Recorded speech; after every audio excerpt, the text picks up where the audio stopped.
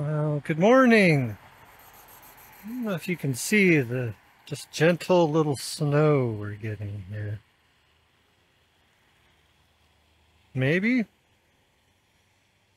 Maybe it's more visible in this light.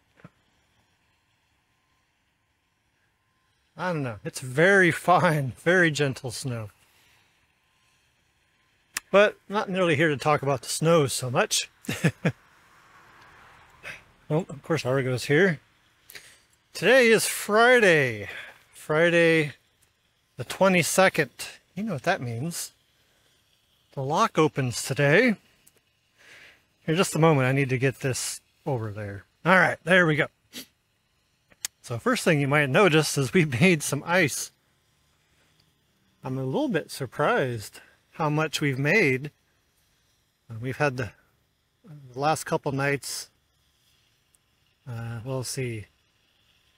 Wednesday night was about 10 degrees and it's like 18, 19 right now on Friday morning here. So a couple cold days and you can see we made some ice. The ice line was way up there if you remember from my previous video. And if I zoom in a bunch, I'm hoping we can see this. There's a track through that ice right there. It's because Sam Risley went through there yesterday, heading up to, I think, Thunder Bay, I believe. So technically they were the first ship through the lock this season. But the first commercial ship will be the Joseph L. Block.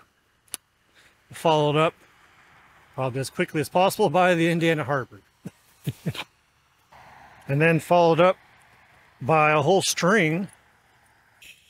Yeah, if I remember right, before I went to bed, when I looked, there were 5 footers heading our way. And I believe the Dirk is coming our way. Yes, they're going to Marquette. And there's a couple shifting around up there in Duluth, heading over to Two Harbors. So we'll be having ships coming down. So, yeah, this is going to be a busy place here really soon. What's not busy here is Portage. Remember from some of my recent videos, this has been packed with cars. It's been that way, well, the whole season, or the whole time the lock's been closed. But, of course, with the Poe lock being opened, they can't drive across anymore, so I believe they're all parking downriver, and they're taking, I think it's the Hiawatha. It's shuttling workers across. Kind of like what they were doing before the lock closed. There's our ice line. I wouldn't imagine it'd get much further than there.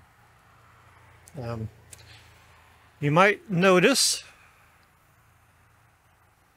that a good chunk of that temporary structure is gone. And it's open on the end there. I should have pointed that out when I was down there. You probably saw it. So I don't know if they're intending on taking it all down right now, or maybe they just were done with that section. I don't know. It's definitely not because of the balmy weather. That's for sure. That is for sure. So I'm going to keep this kind of short because I'm not sure what I want to do with this. Come on, dog, let's keep going. If I want to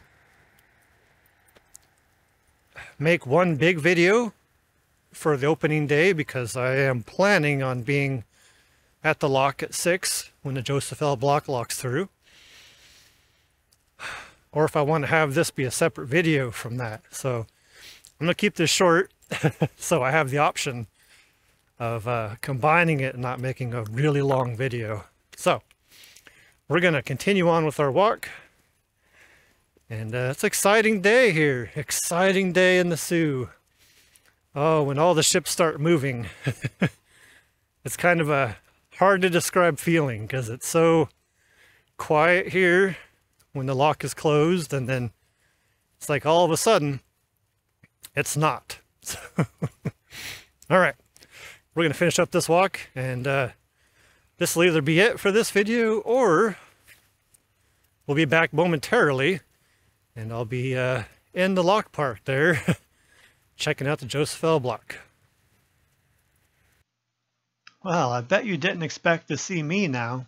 The fact is, I recorded so much footage at the lock opening with the Joseph L. block going through.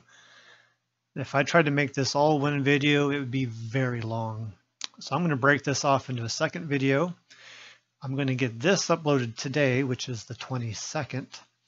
I'm going to try to get the other video up tomorrow, in between recording other ships coming through, because I think we have 10 upbound vessels coming our way, 2 downbound, and there could be more because I've not checked in a little bit. So it's going to be a very busy weekend. Please bear with me, but that's going to be it for this one. So see you soon.